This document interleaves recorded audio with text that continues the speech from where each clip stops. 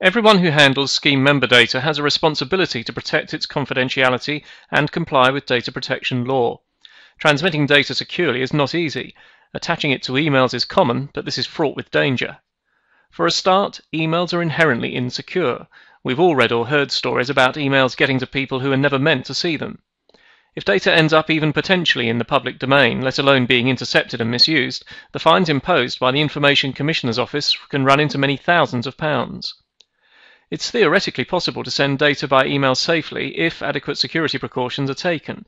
Each attachment should be encrypted and password protected. Different passwords should be used for different files and not relate to one another, and they should be changed frequently. But having lots of passwords makes it difficult to remember them all, and sending data by email also has a tendency to clog up mailboxes very quickly. Is there a simple way around these problems? There is now.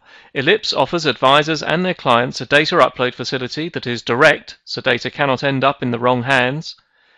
This, added to the security built into our website, makes it far more secure than sending data by email. Last but not least, it's easy to use, which I can show you. This is the home page registered users see when they sign in. Here in the middle is the option Upload a Client File. The same link is also on the advisor version of the home page. Click this link and here's what you see. As this data is the first I've uploaded this way, there's no history to view yet. I click on the Upload New File button. Next, I find the file I want to upload by clicking Browse, and having found it, select it and click Open. From the drop-down menu, I select whether this data is inception data relating to a new scheme or a routine update. I type in the client name to confirm the scheme the data relates to, and there's the option to add a covering note. Finally, I click Upload. A pop-up appears to confirm that the file upload is in progress. Even large files should take no more than a few seconds. And that's it.